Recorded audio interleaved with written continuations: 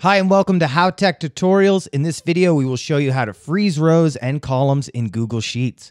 The freeze option allows you to pin the cells so that they remain visible when we scroll the sheet.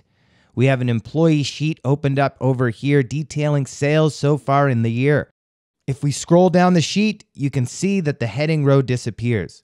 Let's pin the columns and rows permanently on the sheet. First of all, we will pin all the headings in the row here. For that, let's select the cell with the employee name heading.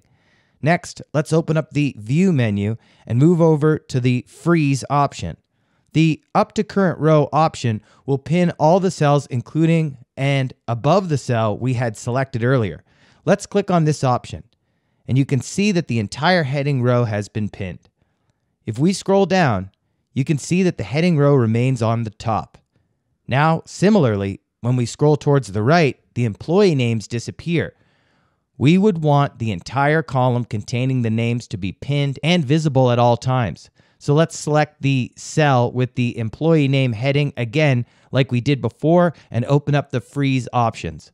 Over here, we will select the Up to Current Column option, which will pin all columns including and before the cell we had selected.